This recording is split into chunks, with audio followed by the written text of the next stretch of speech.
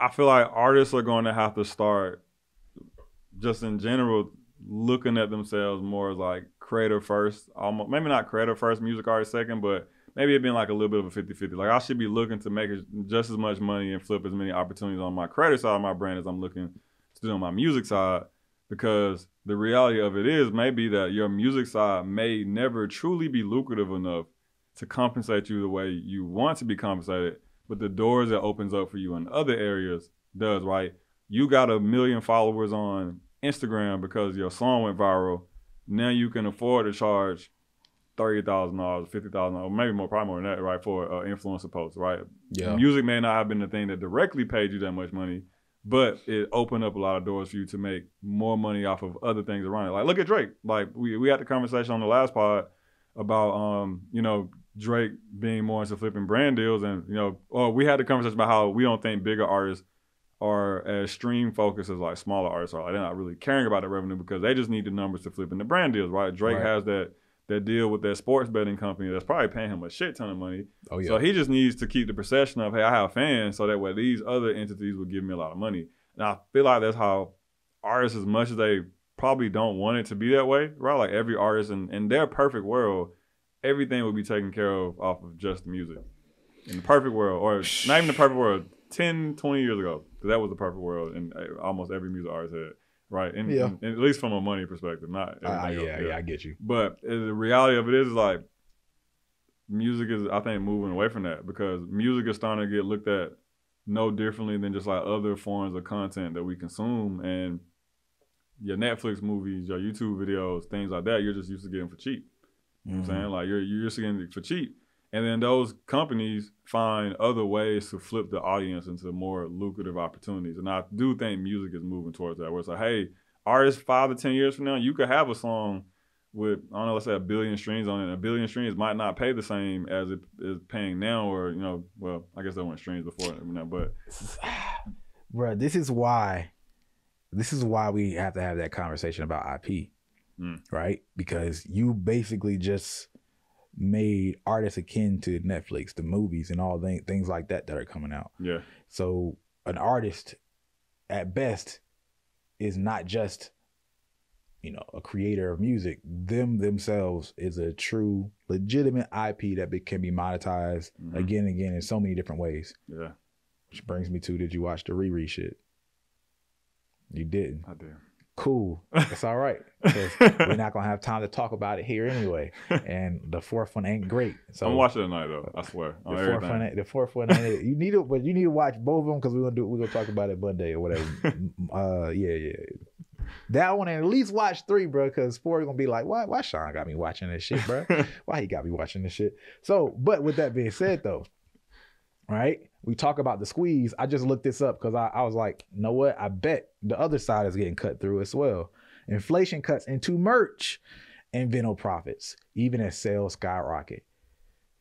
It's nothing worse when you're making more money and less money at the same time. Such a conundrum. It sucks, man. It sucks. And that's why, you know, Sam talks about the it's like the Zen happiness. Remember, he went to like $40 million of sales a year, but found that he was making less money, and he could have figured the problem out there. But he said, no, I'm just gonna make 6-10 mil and make the same amount of money for the same amount of effort, because top line.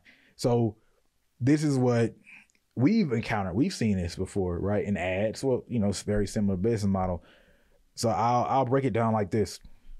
Imagine that your customer acquisition cost is $5 and your product cost $20, right? Great. $15 made per sale. And it's like that as long as you spend $100. All right. You spend $100, customer acquisition cost is $5, which means you got 20 customers, right? $15 profit off of each of those, right? So what's that? $300, yeah. Right? Yeah, $300. So, but that next 100 customers, right? All of a sudden your customer acquisition cost shot up to $15.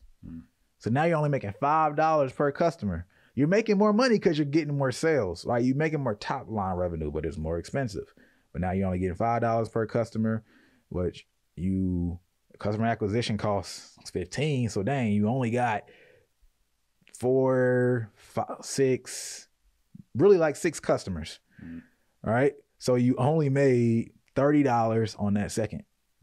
You just made $300, right? Yeah, you made $300 on the next $100 though. You only made $60, or did I say $30? $30, right? So that's what artists are experiencing themselves.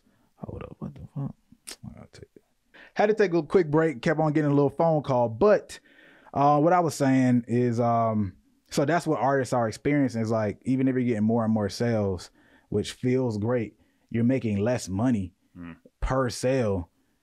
Now you're working harder, right? Because you have to work harder to get more sales. Let's make that clear. Yeah. All right. Like I said, you spent $100 to make $300, but you still had to go put in the effort to spend that second $100, but you only made $30. Yeah. And then you spend more and more money, and less is made. And next thing you know, you're breaking even. So now I'm getting 5 times the sales, but I'm not making any money at all. That's what people are creeping towards. And that's why the frustration is so great. It's like, dang, like I can't work myself out of this hole. Yeah. A lot of times people are like, oh, we got to figure out how to work harder. We just grind. I'm going to thug it out. If you can't work yourself out of the hole because supplies have increased so much, that's a really, really frustrating place to be. So I do empathize with artists from that standpoint for sure. And, you know, we're seeing it across everything. I just saw an article with about houses costing more, right? Especially to get something built, but then the supplies are lower quality, so people are getting houses built, but more expensive shittier houses. Exactly. More expensive for low quality stuff, and the houses are falling apart. So imagine that frustration. We're seeing it everywhere, man. And the stress of, I lost money in music. I usually go to touring and merch. Those are the 2 things. Yeah. And both of those are now withering away. Where do you go from here? And right now, it seems the option for most artists is just tread water, stay above water as long as possible until this phase goes. Right now, I think the biggest thing is, hey, bro, you got to go hard online. Yeah. It's content, and maintain your brand. So when the moment opens up, you can cap as much as possible. Yeah. But you got to figure out how to make it through this phase. But you can't stop getting your brand out there, connecting with people online through content in general, private groups, live streams, whatever that looks like for you at your level. That's the only solution I see right now. Of course, we can do some math and come back with maybe another one on a future pod. But is there any, I don't know, solution that you see? Because I did wish he had some type of solution in mind. Yeah, same. I mean, I feel like you hit the nail on the head, man. Like, artists going to have to be a lot more digital savvy and look at building out the free components of the top of the funnel, pretty much. Like, yeah, you can keep doing these things that pay for these people to come. You know what the solution looks like to get people over to your product for free.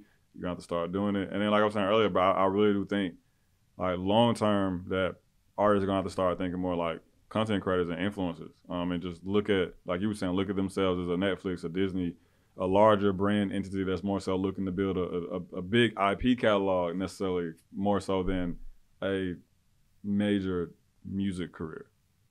That's really, I don't think a lot of people are gonna like that, gonna want to hear that, but that's where I see it going, bro. Music today is no different than any other piece of content we consume. Yep. Not to the consumer brain.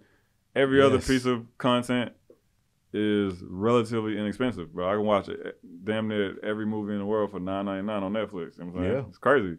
Yeah. So it's like, if we as consumers are being trained to think that way about creative products, not even about the music industry, just about every other creative industry, it's naturally going to trickle over to music. Music isn't any exception. You know what I'm saying? Like, we want to watch my movies on Netflix, log into Ticketmaster. Damn, they want $300 for this ticket? Damn, that's crazy. I don't know about that. You know what I'm saying? Like, when I could maybe go to another artist I like and see, like, oh, man, he's only selling, I don't know, tickets to his online show for $8. Like, I wasn't doing nothing tonight anyway. I throw this up on the TV while I'm you know, eating dinner or some shit, right? Like, I think it's going to move into a lot more of these almost like low ticket, easy to put together offers that artists have to do, rather than, like you said, they lean towards more what's considered the high ticket, the concert tickets, the merch, the bundles, things like that.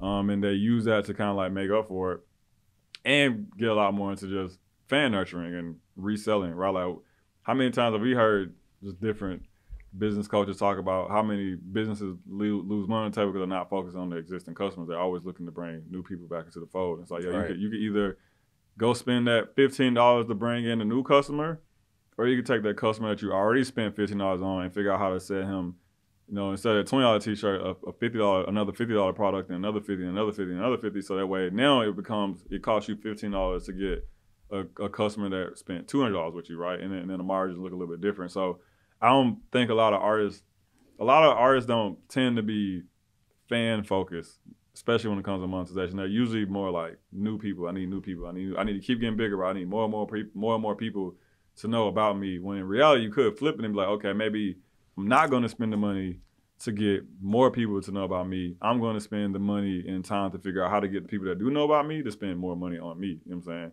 Rather than trying to bring a new person to the fold that's only going to buy a $20 t-shirt. You know what I'm saying? That might be where he stops because I haven't laid the groundwork for them to be upsell into things that make them more profitable as a customer. Yeah, man. Like he said, they don't want to hear that though. They're not going to hear that. But I think, you know, there's some more solutions we can come with in a future pod as well. Time will tell. But I think the movie model is the way to go with that. Yeah, bro. But appreciate Laura for being the martyr that she is. You know what I'm saying? Yeah, appreciate you throwing that out there. I just want to take a quick second and say thanks for watching. And if you want to learn more about marketing and branding and blowing music up in the music industry from people who have done it and continue to do it, go ahead and hit that subscribe button before you click to the next video. Hit that subscribe button now.